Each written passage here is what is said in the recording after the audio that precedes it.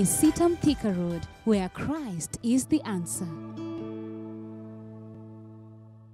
Hi, my name is Grace Bukachi. I serve at CITAM Thika Road, and for today's devotion, I want to encourage you.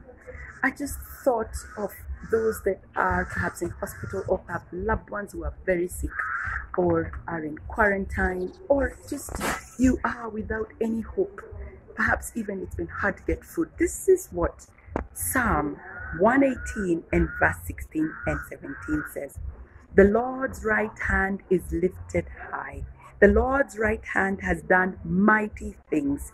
I will not die, but live and proclaim what the Lord has done. I want to encourage you to proclaim that you will not die. Speak it out. You're not going to die.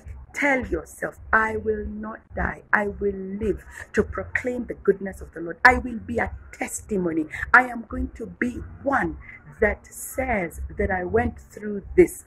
Perhaps it's not even COVID-19. You could be diabetic. You could have cancer. You could have a terminal illness that has caused you such pain. You could be one that needs to go for dialysis, and right now it's even scary to go into hospital. I want to proclaim over our lives, we will not die, we will live and declare the goodness of the Lord in the land of the living, because we know that God has done mighty things in the past. He will continue to do mighty things even today. Amen. Can I hear an amen from you? Yes. Be encouraged in the Lord God Almighty. He's the one that is the giver of life, and nothing will he withhold from those of us who love him and diligently seek him. Psalm 84 and verse 11 says that. So take heart, we will live and not die. Please encourage yourself. Rise up from where you are. Take a walk outside your door. Look outside. Look at how beautiful the clouds look. If it's raining when you go out, wait a little bit.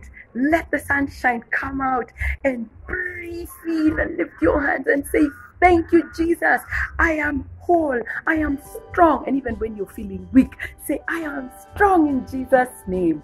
Father, thank you that we can make these proclamations in the name of Jesus, encouraging ourselves. In Jesus' name I pray. Amen and amen. God bless.